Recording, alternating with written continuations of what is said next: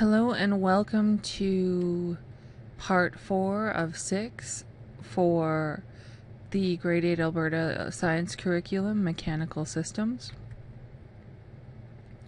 We are now going to talk about speed ratios. Speed ratios measure the distance an object travels in a given amount of time. The measuring of a machine affects speed called the speed ratio. It is calculated by dividing the input distance by the output distance. So speed ratio is input distance divided by or over output distance. Another way of saying this is speed ratio is distance input divided by distance output. D is equal to the distance in meters. Using the formula provided, you can also calculate the speed ratio of any device, including this inclined plane. Less force but greater distance. You do not get something for nothing when using a machine. The advantage of gaining force is offset by the disadvantage of losing distance. An inclined plane makes it possible to lift heavy objects using a smaller force. Examples include loading ramps, wheelchair access ramps, but you have to move the object over a much longer distance. Efficiency is the measure of how well a machine or a device uses energy. The more energy that is lost, the less efficient a machine is. Efficiency is represented by a percentage. Efficiency is equal to the mechanical advantage divided by the speed ratio multiplied by 100. In complex machines, there are many subsystems that are affected by friction and other factors. Because of this, most complex machines are not very efficient. No machine can be 100% efficient. The higher the efficiency, the better the machine is at transferring energy. The reason that machines are never 100% efficient is because most of the energy that is lost by a machine is due to friction. So how can a machine be designed to be more efficient than it already is? Boosting efficiency. Some of the effort force put into a machine is used to overcome the frictional force of the machine. There are always ways to boost the efficiency of a machine. Lubricants, reducing the surface area interaction where parts rub together, and good maintenance of the machine will help reduce friction and increase efficiency. Useful friction. There are reasons why we need friction in a machine for it to perform properly. Slipping and sliding would occur, and proper gripping would be impossible without friction. There are many places where friction is useful, including bicycle tires create friction with the road to give you grip. In baseball, players use rosin to form a stronger grip with the bat. Gymnasts also use rosin to provide grip on slippery metal surfaces like rings or bars.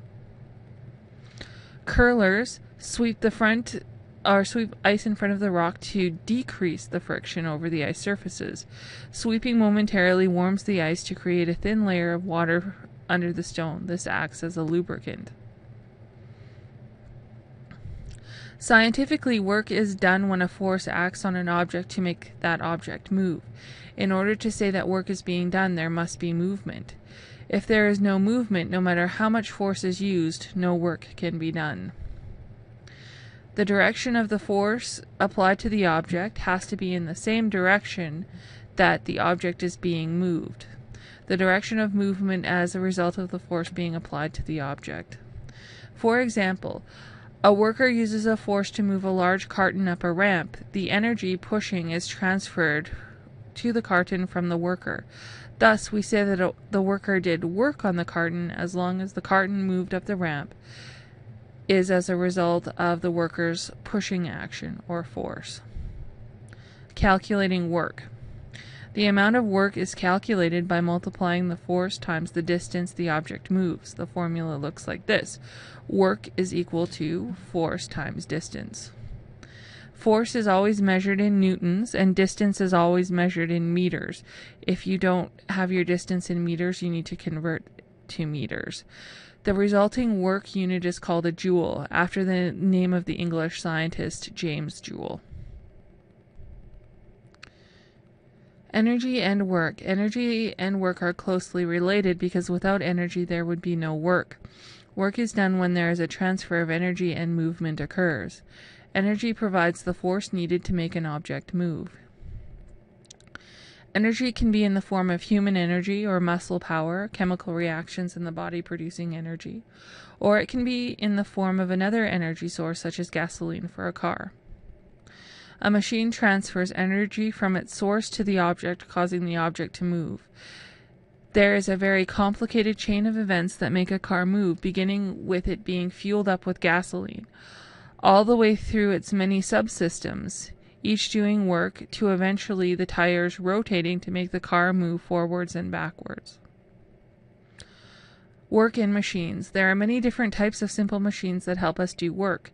The work done with a machine is the same as the work done without it. This can be shown by calculating work input and work output.